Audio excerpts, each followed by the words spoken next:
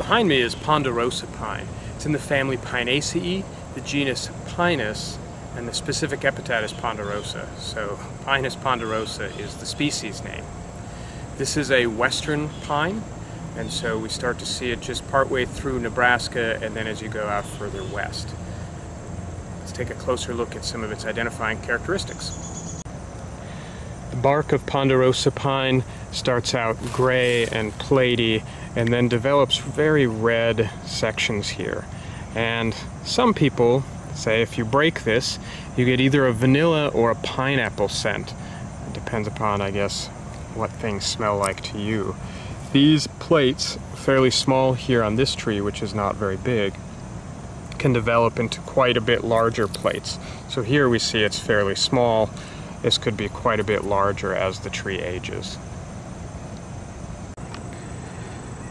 Ponderosa pine has needles, like most pines, that are attached in groups. With ponderosa pine, you can find groups of 2 or 3 needles on the same branch. Here's an attachment of 3 needles, all grouped together at the base. And from the same twig or branch, here's a 2 needle grouping. So you might find 2 or 3 needles on ponderosa pine. Notice at the end of the branch the needles form, they're quite large, they're dark green and stiff, so they form a really sort of bushy characteristic. Here are the pine cones and the bud. The pine cones are just starting to form, you can see here and here, and then this is the bud, this little white bit of resinous, and it's pointed coming out. The cones, when they start to develop and through their entire life, will have what's called an armed umbo, or this sort of thorn or prickle at the very end.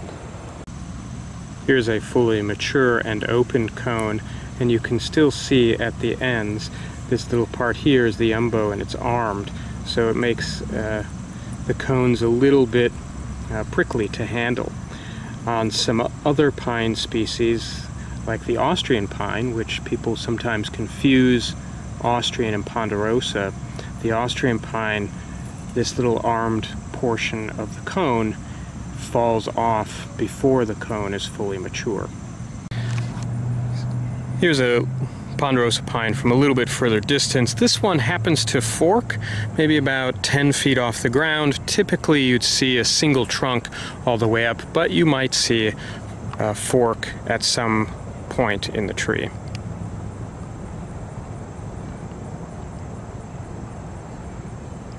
Ponderosa pine are capable of handling fairly harsh conditions in terms of both cold and drought conditions.